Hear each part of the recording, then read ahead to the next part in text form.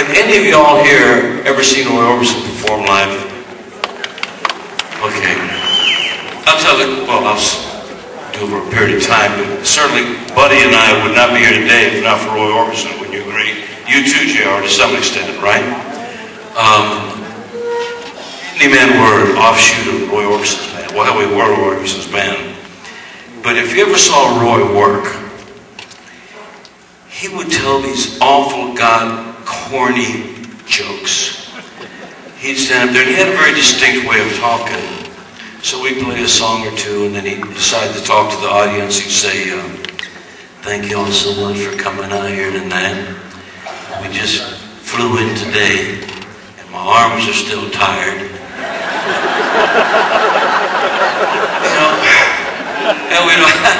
That's really funny. Then he'd tell another song, and he'd go, thank you all for coming out here today.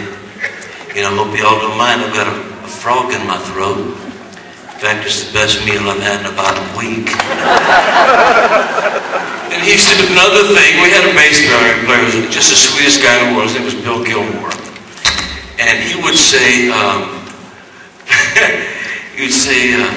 well, we just found out today that our bass player's wife just presented with a proud bouncing baby boy, and we'd like the proud father to please take a bow. And we would all stand up and take a bow. The other joke was, normally I have a bigger band, but as we crossed the state line today, we had a fruit inspection. He's the only fellas that made it. Well, one day we're playing in Atlanta, and after about a year and a half, we're so tired of these same jokes every night. And we used to play before Roy came on. So one night, I look at the rest of the guys, I say, I'm going to set a precedent here tonight. So we're getting ready to do our set, and I tell everyone his jokes before he comes out. Boy. So he comes out and he says, I'd like to thank you all for coming out tonight. I just flew in. My arm's still tired. It was like Mount Rushmore out there. I mean, not one sound.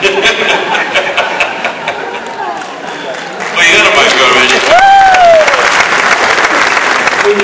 But the Orbison stories are particularly dear to me because he was such an innocent soul, and you could do stuff to him, and he had a great laugh. It transcended laughter.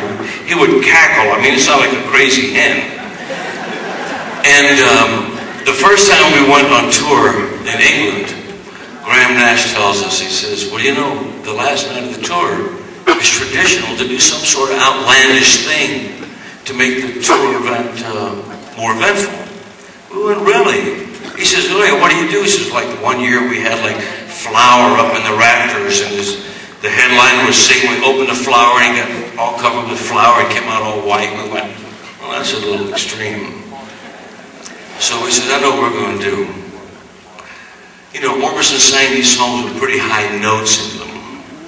So we decided, we didn't have electric tuners in those days. We used to tune up his guitar for him backstage. So we tuned it up a step higher.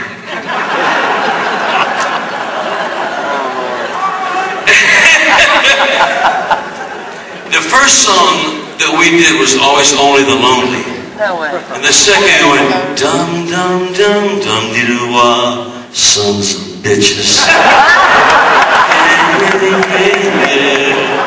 He knew right away from doing that song in that key for so many years. He cussed us, and I gotta tell you, I don't know how he did it, man. We saw the veins.